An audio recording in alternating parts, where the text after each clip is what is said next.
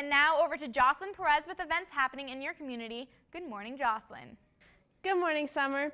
Kicking off this week's Henderson Happenings is the giant garage sale at the Black Mountain Recreation Center. On Saturday from 7 a.m. to noon, you can either sell unwanted clothes, toys, books, and other items, or you can just browse the sale and shop. If you're interested in getting a booth, it's $20 per booth, and it comes with two parking spots. Only secondhand items can be sold. Also on Saturday is the Walk the Park event at Acacia Park. From 8 a.m. to 9 a.m. you can walk around one of our city's beautiful parks and enjoy nature while meeting some active neighbors. That's all for this week's Henderson Happenings. For more information on these events, you can go to fscnews.com and type Henderson Happenings into the search bar. Back to you, Summer. Thank you, Jocelyn.